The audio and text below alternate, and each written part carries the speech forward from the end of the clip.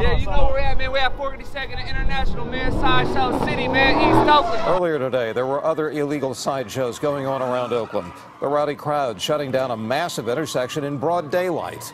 Cars revved engines and spun their wheels at multiple locations, including 42nd and International. The sideshow community in itself is honestly a one-of-a-kind experience that I even tell, you know what I'm saying, people that are not into that stuff that they should at least come to one time.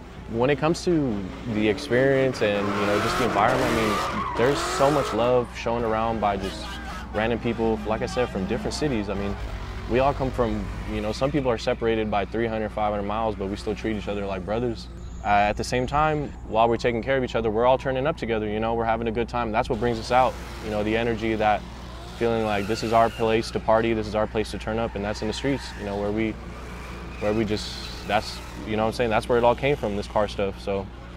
My first sideshow I ever went to, it was right out of high school. So, like in 2016, about December. So it's been about 4 years now that I've been going. It was always crazy to just feel the energy and go out there and hear all these cars, these loud muscle cars, burning tire. You know, you literally smell the tire in the air. You feel the energy, and it's just crazy. There's no other feeling like it in the world, and the adrenaline rush it's incomparable to anything else. I'm Axel. I'm a Cal State East Bay student who's also pretty active in the sideshow scene, I would say. So my car is a 1997 Cobra, and I bought it for a really good price about 3 years ago, and just ever since then I've just been sending it. How dusty this shit is though, bro. Bro, what happened? So our alternator's right, mine is right here, bro. His shit was literally like deep in there, under the fucking motor, bro. Like hella deep, bro. Dude, honestly, I just hope I get to swing today, bro. Bring some hot shit in! Bring some hot shit in, come on! Gotta block it off, but we got no hot shit to block off for. Edin's got a big role in all of this stuff, but the photographer goes so much more than just taking photos. It's kind of like a way to expose the scene for what good comes out of it. You know, every time you go out there, people know who he is. You know, they look for his camera, they look for put me in coach, and they're just ready to get those really good pictures. It's a whole community, you know, it's not just drivers, there's the photographers, the people who are taking videos, the spectators who've got to make it happen so that there's even a show in the first place. Even if you don't have a car that's considered sideshow ready that can swing or do donuts or anything like that, you could still be part of the sideshow community. There's just so much more than just being a driver. There's so much more people involved. It's not all about the drivers in the community.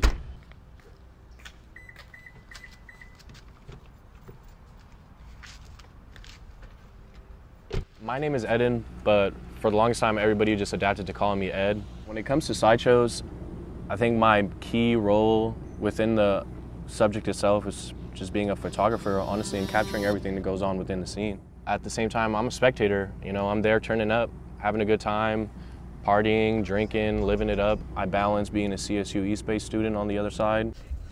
From probably like a year ago, honestly, this is an example of like just a spectator ticket that I got.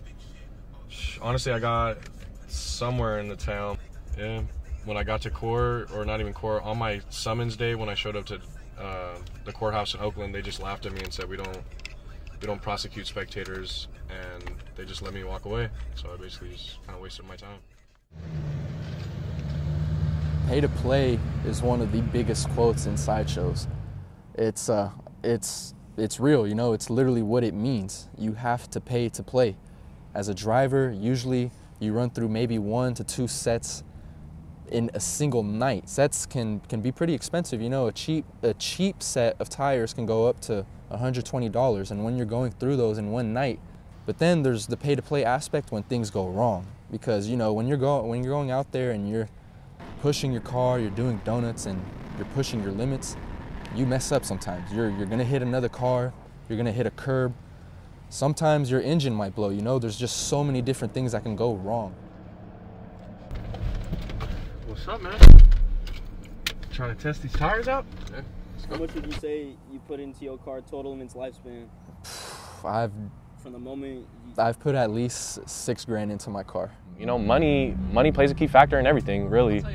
Things coming outside and play this game is expensive, and when you look at the numbers, like if you're not ready to put down some good money or get in trouble and have money ready to get your car out or even get you out, then this game just isn't for you.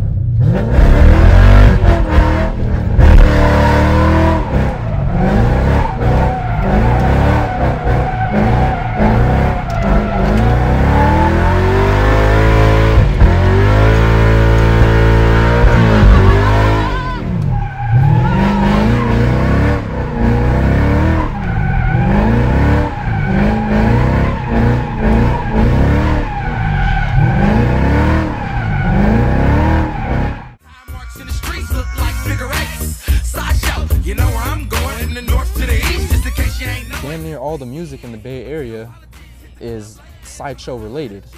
Like there's just so many different artists that, you know, when you look at their music videos, they've got sideshows in it.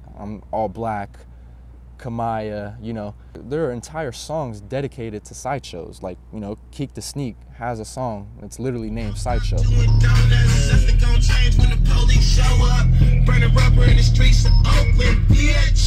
What do you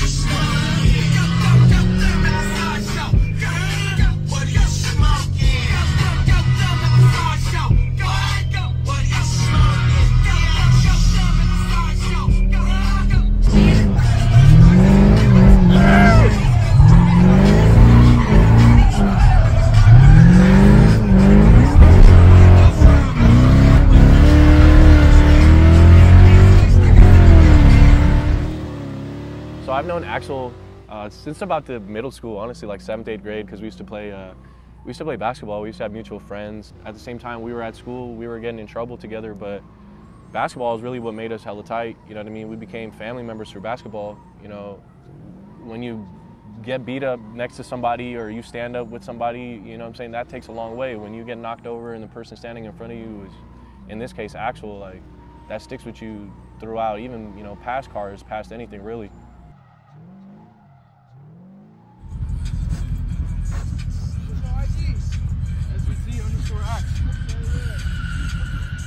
Hey, you want to get front seat, bro? Yeah, it's good. You're going to get the best shot, for sure.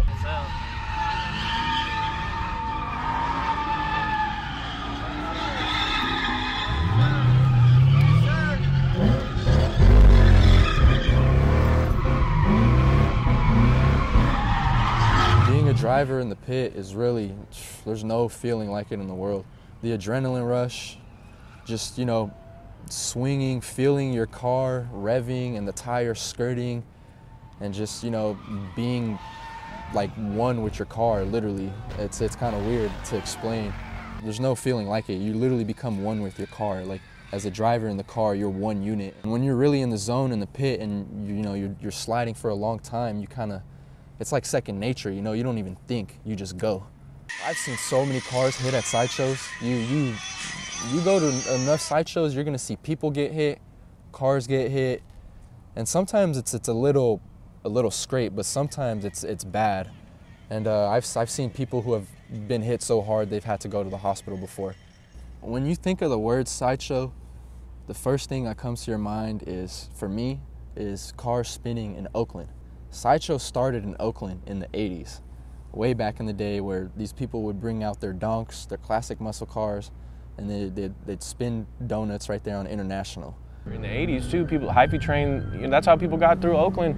They wouldn't stop at lights, they'd run red lights, they wouldn't stop for cops, certainly as well. People hanging out of vans, swerving through traffic, sideways, gas brake dipping vans, all kinds of things, Honda Accords. When you mobbing from spot to spot, I mean, especially when you hyphy train, and honestly, there are no laws that come into play. If the person next to you is honking and running that red light, you running it right beside him. A lot of the times it's usually 10, 15 cars going at the same time. I mean, if you think about it, if you're pushing through Oakland, you know, one cop's not gonna pull over 50-something cars running a red light. You know, if somebody on the freeway is smashing 100 and they got their emergency blinkers on, they know where they're going, you know, the people behind them are going to be smashing 105, trying to catch up, keep up with them. It doesn't matter if it's a 1-lane exit or a 2-lane exit. If it's a 1, it's going to turn into a 2. If it's a 2, it's going to turn into a 4. You know, people are not going to get trapped and blocked in and miss the show. They're going to do whatever it takes to get from spot A to spot B, even if that's, you know, driving over the median and getting to the other side because there's some kind of blockage, or even if that means taking them on one, you know what I mean? When a car doesn't know how to really swing or get down and, you know, hits somebody in the crowd or crashes or drives over the sidewalk. I mean, a lot of times they coined the word town tax, and, you know, people will jump on cars, they'll tax your car, and to us that means they'll, you know what I'm saying, they'll kick your windows in, they'll dent your car. Your car's coming home looking like it's chopped, honestly. It's not seeing the light of day ever again after a town tax. I've been attending sideshows for about 5-6 years now. Over the course of 5-6 years, that type of party has been different. Every single time has just been a different kind of genuine feeling to me. Sunday services just became a thing where we came out, you know what I mean, it's various Sundays. So, you know, Sunday we'd work 5, 6, 7 days a week, come out on Sunday, and that was our day, you know, to give back, you know, to bless the streets in a sense. So Sunday service is all about, you know, giving back to the streets, blessing the streets, and saying what I tell people is just our way of saying a prayer, you know what I mean? Shouting out to the people that we lost, and you know what I mean? Sundays just became a unified day for us, just like church is for family members, you know what I mean? People come together on Sundays, you know, families deep, they cousins, aunts, uncles, they come together and we do the same thing. Hackney, we begin with some breaking news out of Oakland tonight. A sideshow ending in chaos. Snapchat video shows people taking items from a truck before setting it and an AC transit bus on fire. A lot of the times community members will look at sideshows as, you know, really bad, and that they bring a lot of problems and that they carry, you know, violence. Our other top story tonight, violence at Bay Area sideshows crossing a dangerous line now. For us, it's positivity. You know, we bring people together to keep, you know, violence out of the question, you know what I mean, out of the conversation, period. A lot of the times civilians, you know, they'll come down there and they'll ask us, you know, how long do you guys do this, or where are you guys from, or what even is this? And, you know, a lot of times you get people that will throw things from the top of buildings or through windows or scream and, you know, say, you know, a lot of times it's racial things.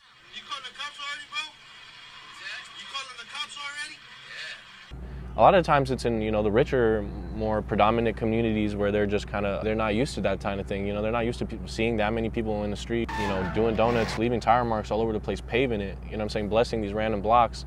This is very dangerous for our community because we have pedestrians and people in our community that are walking around, and also the people that are on standby watching these events. You know what I'm saying? You're always going to have a few people that, you know, mess the scene up and make the scene look bad, but it's a lot of the overwhelming positive factors that get overlooked, and a lot of times civilians don't get to see those side of things, so they're always assuming that it's violence or gang violence or gun violence coming to their neighborhoods and destroying them. I am 80. I'm 79. What you think about the sideshow? She wasn't. I'm not sleeping. I'm alive. I don't know. It's exciting. You like this shit?